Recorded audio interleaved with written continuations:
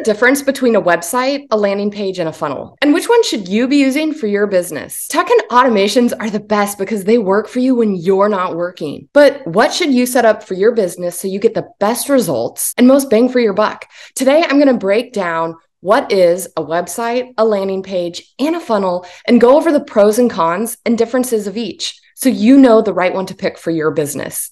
My name is Stephanie Parisi, and I love helping small business owners grow their influence and profits online using marketing strategies that actually work. And I'm also the leader of the Parisi Pack, a private marketing membership for entrepreneurs. Now, I don't know about you, but if you've ever popped online and seen a site come up and you're like, oh my gosh, I need to buy that. That is so cool. Or you see an advertisement for someone or a funnel pop up and it's like, wow, I really want to work with that person. But at the same point in time, maybe like, Steph, I don't know if that was a landing page, a funnel, like what are these different things? So let me explain and break it down for you in simple terms. So first up, let's talk about websites. A website by definition is a collection of web pages, images, videos, provides a digital presence for a business owner online that can be accessed by anyone with an internet connection. So web pages usually include things like a homepage, an about me, maybe services or products. Hey, this is how to contact us. You can see my website is going to pop up on the screen here. You can check it out.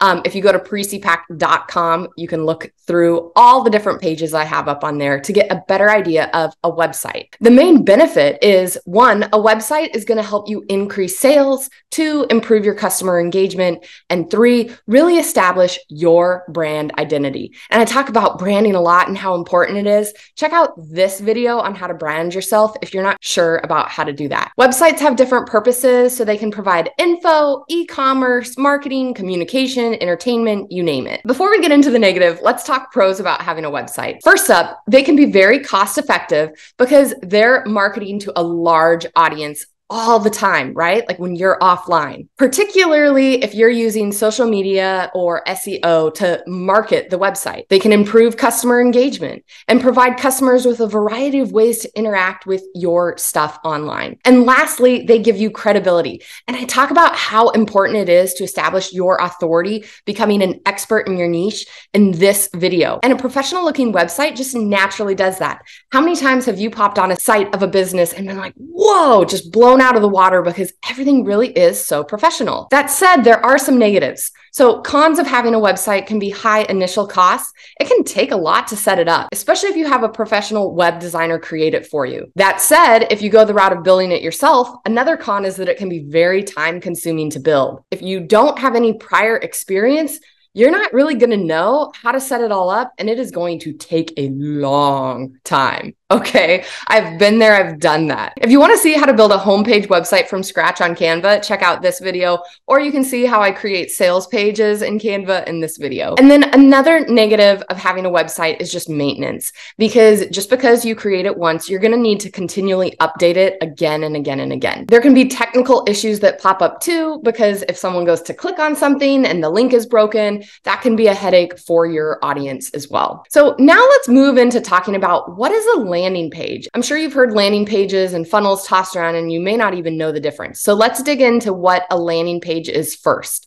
So unlike a website with multiple web pages, a landing page is just a single web page, okay, with one intent. So it could be one page that a person lands on, they click on, usually with the intent to convert the visitor to do something, okay? It could be join my email list or get this 20% off coupon, which again, you're entering their email list usually to put in your email. It could be joining a Facebook group, right? Like, so it has one intent to pop up, or it could be simply an outright buy of an item. So one page, one intent. They have a clear call to action, minimal distractions, and a very targeted message. So they're very good at usually accomplishing that one intent. In fact, that's the first pro of having a landing page, is you increase your conversion rate, meaning because it has one purpose, it does better at accomplishing that single purpose. They don't have the clutter or confusion that sometimes a website may have, or ways to get distracted by clicking on multiple things. And they can also be more effective at actually tracking the data, okay, and analysis. So you you can actually track the number of clicks that happen. You can track then the conversions that occur and your return and your ROI, your return on investment of your efforts. And so you can make data-driven, smart decisions on that actual page to better optimize your results. But the greatest strength of a landing page is also its greatest weakness, okay? So when we're talking cons, it has limited information. So while simplicity is amazing to help accomplish the one result, the disadvantage is there may not be enough information for your person for what they're looking for. If they don't know you well, or they're maybe not well versed with your product, they may be hesitant to click or convert. And it also usually has less tech flexibility when it comes to the setup, okay? It's usually more like you click to set up the landing page and it's a kind of one and done for you setup. And so if you don't have a lot of design experience, it can be a little tricky to try to alter it yourself. Now let's talk about funnels, okay? So a funnel in its simplest form, okay? So think even like you can think like a good old school kitchen funnel, or the funnel where it's wider at the top and narrow at the bottom. Keep that image in your mind. So it's a funnel is a path that guides a person toward a desired action, okay? They enter at the top and whoop, they get moved down to the bottom of the funnel. And usually it's a series of web pages.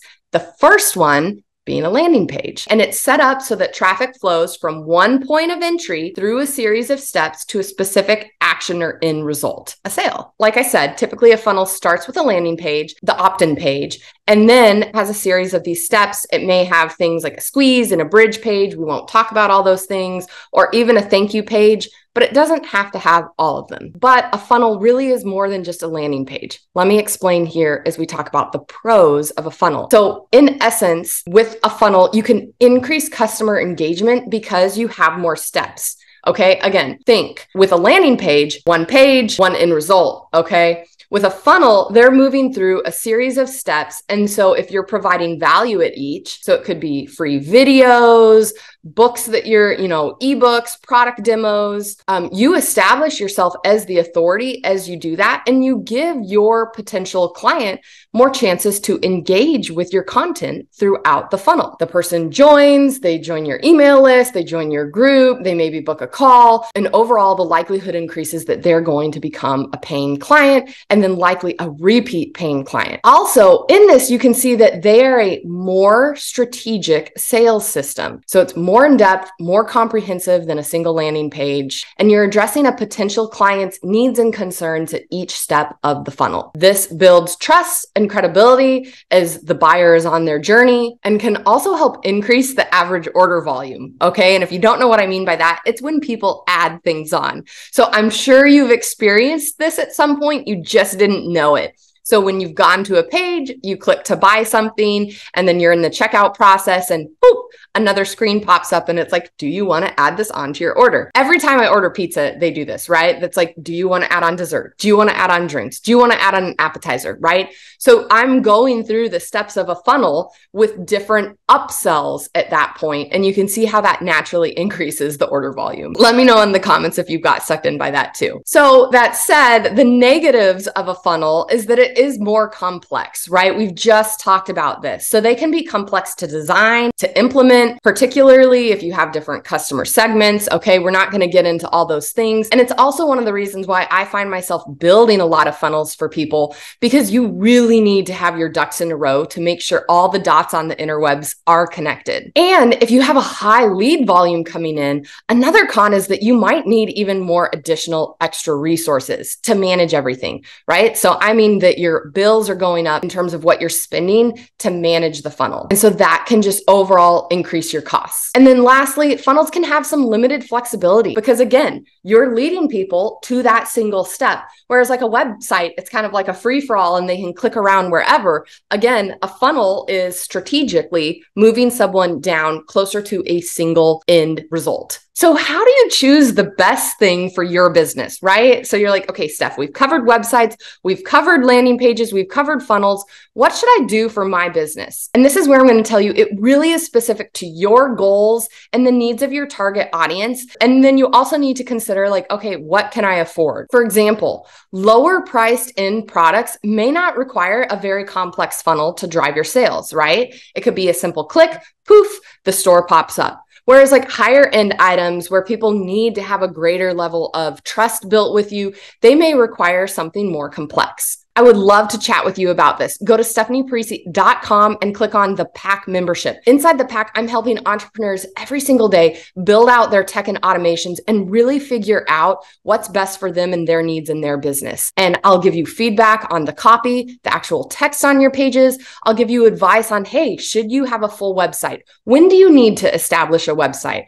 Should you just do a landing page, a funnel, what that looks like, and I'll break it all down for you. And I even have tech tutorials on how to set it all up, or I can build it for you depending on your wish. Let me know in the comments what you think that you're going to build out, a website, a funnel, or a landing page, or what you have already. And before you hop off my channel, check out either of these 2 videos that are popping up on the screen. They're here to help you win in your business. And I'll be back next week with another new video.